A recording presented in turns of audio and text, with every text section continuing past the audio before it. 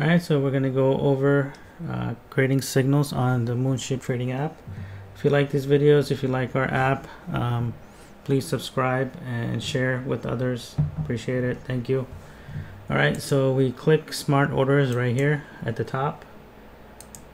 And what signals are is basically you're receiving signals from either Muunship app, Muunship bots, or from third-party apps like a marketplace. And they'll send signals and you can execute automated trading based on that. So right now it's X'd out, but we'll take it out after it's out of beta. But you click on smart orders, click on signals, and the way to get started is when the signal comes in, how do you want your initial order to be sent out. So if you want the initial order to be sent out as a market order, you click this and you click market.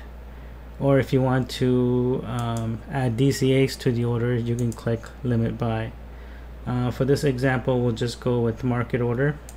So we'll do a market buy on the initial signal. Before you select the signal, let's go ahead. You'll have to select an exchange where you want these, where you want to accept these signals. You can pick one exchange at a time. So let's go ahead and pick Binance. And what is the base coin do you want those signals to execute, whether it's ETH, BTC, or USDT. So if you pick up any of these, it would only accept those signal based coins. So let's go ahead and pick BTC. Now the coin list, you can leave it blank, and it will accept any signal with the base signal of BTC. But if you want to be selective, you can select multiple coins. So once you select an exchange, it'll populate coins for that exchange. So let's just say we want to do ETH BTC, and we want to do ETC, and you go ahead and do that. And you can add as many coins as you like. If you want to remove, just click on X and it will remove that. But for this example, we'll just leave this empty. So your initial order will be a market buy, and you select how much of BTC of that coin do you want to buy. So you can do 0001, and that's the any signal that comes in, it'll buy that amount of that coin. From there, you want to select how much profit you want on that signal. So let's select how many we want to sell, and we want to take a 1% profit on each of those signals. You can also split up the order. You can add a ladder. You can take 1% on the first one and 3% on the second one, and you can divide how much you want each of those amount to be distributed of the original buy.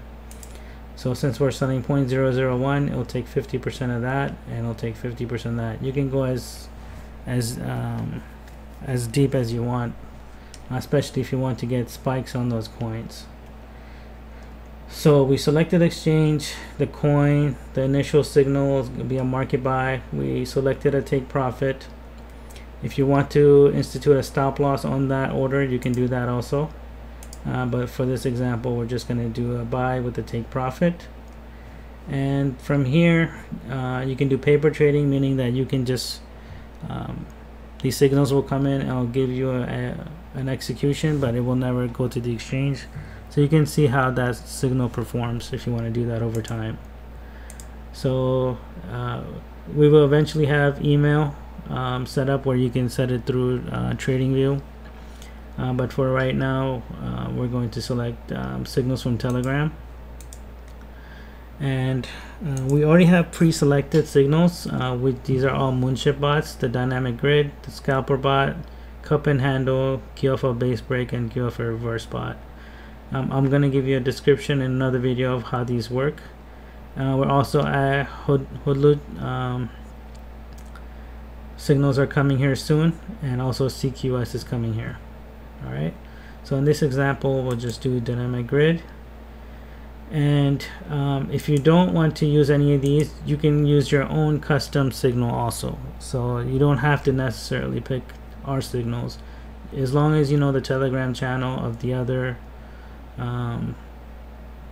signals, then you can also put that in here, and we'll be able to pick that up and be able to send orders on that. But for this example, we'll just use dynamic grid.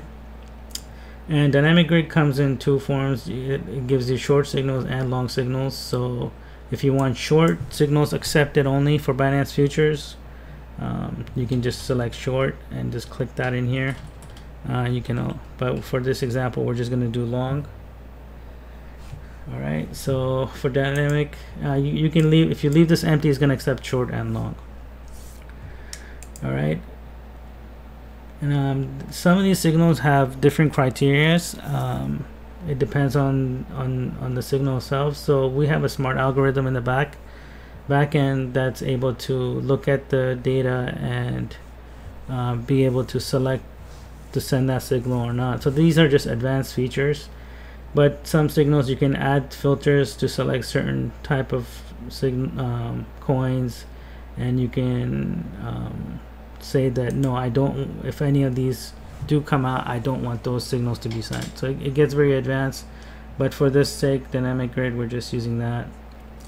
Signal count is basically saying that I want to accept X amount of signals, whether you want to accept 10, 20, 50. Or if you don't have a limit, you just leave it empty and it'll accept any signal coming in. But you can put a signal count and say I want to accept the next 100 signals, and then after that it'll stop accepting signals. You can put a minimum volume for the coin. So the coin, if your requirement is that the coin has traded 5 BTC for the day, you just do 5 BTC and it will accept that minimum amount for that volume for that coin. Limit positions per market is that sometimes some signals have multiple signals for that one signal.